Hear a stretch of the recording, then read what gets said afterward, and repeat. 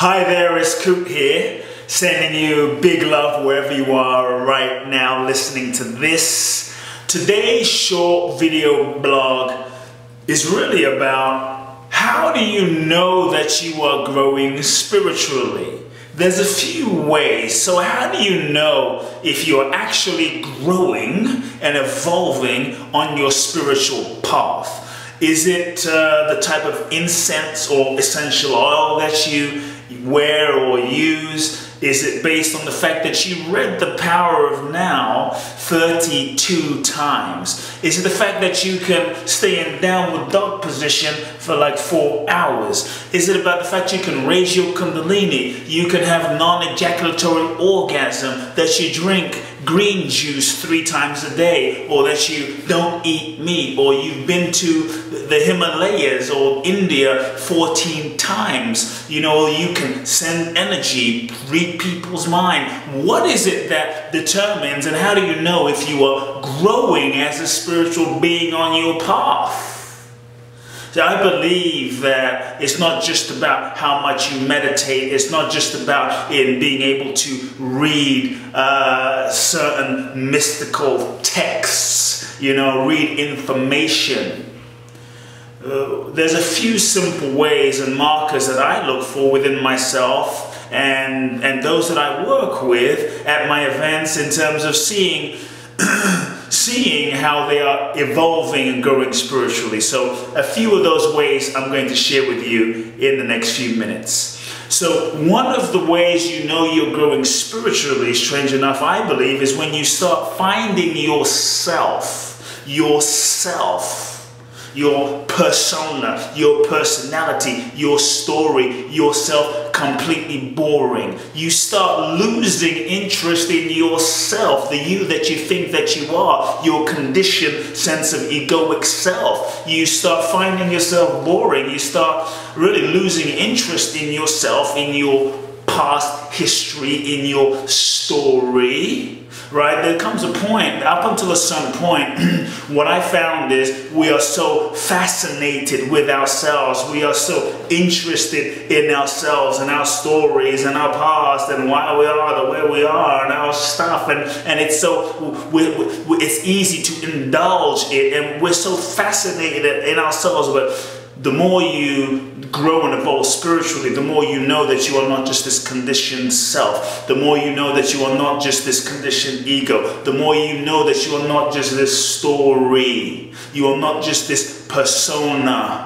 And as a result, you start tapping into it, the deeper dimension of your soul, your spirit, who you really are, which is that unchanging consciousness beyond identity and beyond form. So what starts happening is as you really start knowing who you really are, the source of your being, which can never be conditioned, which no pain, no trauma, no nothing that's experienced has ever happened to you can touch that dimension of your being. When you know that's really what you are, and all the stuff on the surface is not really who you are, even though you might have been conditioned into believing that, you start losing the taste, right? It's like you start losing the taste for the drama that goes along with your personality. You start losing the taste for fascination with your own self. I believe that one of the aspects of what creates suffering is we are so obsessed and fixated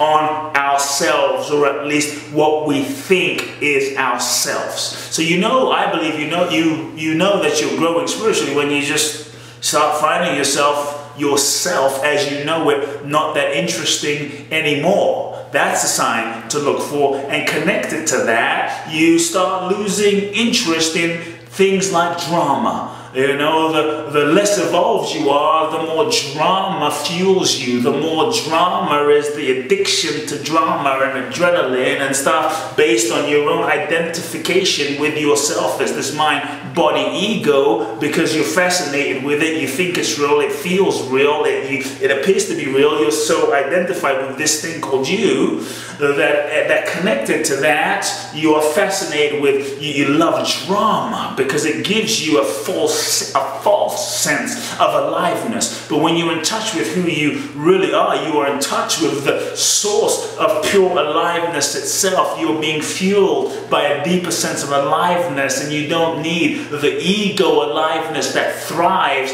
on competition and drama and gossip and just all the superficial, transitory stuff out here. So you also know that you're evolving and growing spiritually when not only are you less interested in yourself, but you start losing your taste and interest for drama.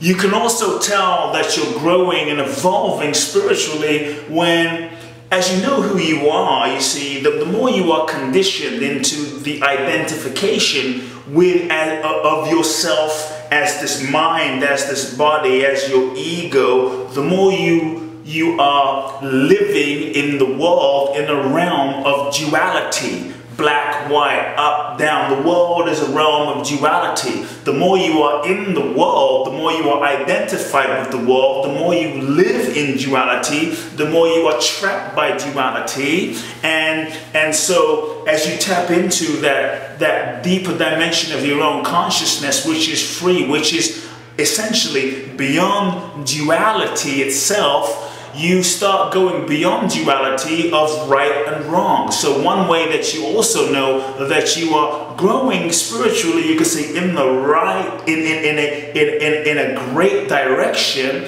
is you start moving beyond right and wrong, and often right and wrong is a perception that is based on your ego's conditioning. Because what's right and wrong is not necessarily right and wrong. Because what's right and wrong in America may not be right and wrong in India, may not be right and wrong in El Salvador, in Guatemala, in Japan, in China, in Tibet, in Uruguay, in Africa, in Nigeria, in Australia. It's subjective based on the conditioning of our culture.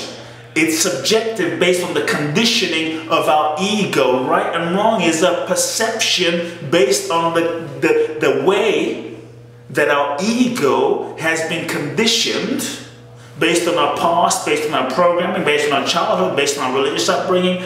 It's so subjective, right? So as you evolve spiritually, you free yourself more and more from your past, from your identity, which keeps you locked into a certain prison of your persona, right? It keeps you locked into a certain limited viewpoint of the totality of who you are and life and existence.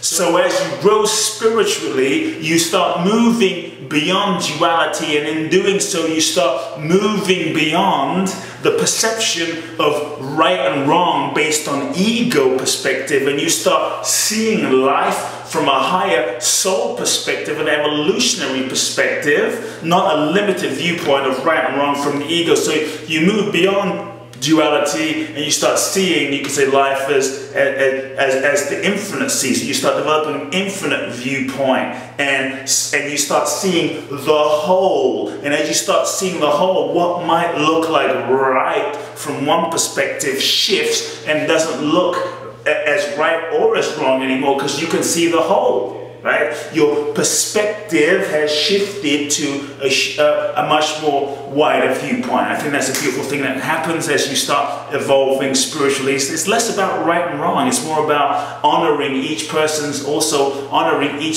unique soul's evolution, and you start realizing that we are here to grow and evolve. We are here to learn certain lessons. It's not right, it's not wrong that you and I as souls make mistakes that aren't really mistakes. And so one of the things that starts happening then as you go spiritually is your sense of judgment starts falling away, because what's right and what's wrong? Every soul has to go through certain experiences. Every one of us as human beings are here to learn and evolve, so we have to learn through different experiences. So how you may perceive right and wrong shifts, then judgment, the sense of judgment starts falling away. You stop judging, because how can you judge? Because everything ultimately is perfect. Everything is perfect for your soul's evolution. You start realizing your parents had to be that way, your ex-husband or your ex-lover had to be that way, and maybe they had to betray you. Everything had to be the way it did in order for you to evolve, even though it wasn't ideal, even though it may not be what you would choose next time. You start realizing the inherent perfection of everything, the inherent beauty and perfection in everything for the evolution of your soul. And that's the beautiful thing. You start realizing the perfection, like everything is perfect. Everything is perfect, not as some concept, but as a living reality. Everything is as it should be. And as a result, you know you're growing spiritually when you actually stop resisting what is. You stop resisting life. You stop resisting the specific things that are happening in your life. There's no more, well, the experience I'm having is not the experience I should be having. You start embracing what is. Like, what is what is. And you start fighting reality. That's also how you know you're growing spiritually, as you realize everything is perfect. Everything is exactly as it should be in this moment for my highest growth, for my highest evolution. My parents were perfect. My children were the perfect children for me. Everything, even the challenging situation is perfect. There's things I needed to go through as a result of that bankruptcy, of that illness, of that situation, to grow and evolve, because I believe ultimately every single experience moves us closer to the divine, moves us closer to realizing who and what we really are. And as we start tapping into who and what we really are, we start realizing a couple of things, that we are interconnected. So we move beyond separation. You know you are growing spiritually when you move beyond the sense of you over there and me over here. You tap into a deeper level of oneness. That black, white, green, orange, Jewish, Buddhist, Islam, Christian, Catholic, all those are labels on the surface, but we are all being lived and breathed by the one force, by the one life, by the one intelligence. Call it what you want, God, consciousness, you know, the divine energy, life force. We're all being lived and breathed by the one intelligence, the same intelligence that birthed creation, the same intelligence that is functioning the sun, the stars, the moons, the chihuahuas, the alligators, the giraffes, the dolphins, the tulips, the roses. It's the same intelligence. So as we grow spiritually, you move to a recognition of the inherent oneness of life, the inherent oneness of all things. So what happens is that sense of separation starts dissolving, me and you. That sense of the separation starts dissolving, and as a result, more love blossoms. And as a result of more love blossoming up, because if I realize I'm not separate from you and you're not separate from me, then there's more love that is inherently present. How can love not be inherently present in the recognition that we are one at that deepest level? And so I believe another way you know you are evolving spiritually is a natural byproduct of that is a shift from competition-based paradigm of competition and scarcity. Like if you have, then I don't. Then you start realizing there's an abundance of the universe. We start realizing that we're on the same team. We're really on the same team. You know, we're being lived by the same life force. We're all in this together. So that starts opening up.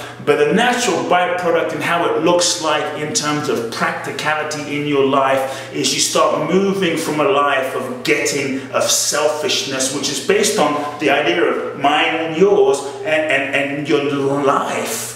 It doesn't mean you have to be Gandhi or Mother Teresa, but the impetus and the motivation for your life starts to become inspired and moved by service. Service starts becoming a natural outflow of your heart, from your heart. As you start to evolve spiritually, you still might do the same job, but your motivation shifts. Your motivation moves to one of being of service. So folks, hope this was helpful. If you are on a spiritual path, if you're on a conscious path, I hope this this gave you some insight. And these are some things that you can't force, but these are some things that you can observe within yourself to realize, where am I doing? How am I doing as it relates to some of these key things that are just markers on the spiritual path, your evolution, to know and see how you're doing in terms of your spiritual evolution, and to see how you know and to know how you're doing in terms of growing spiritually. Folks, I hope this was helpful. If you enjoyed this, please do share this with friends in your life, and subscribe to my Facebook, subscribe to my blog, subscribe to my YouTube. You'll receive weekly videos and inspiration to your inbox. I'm sending you lots of love right now. Love now.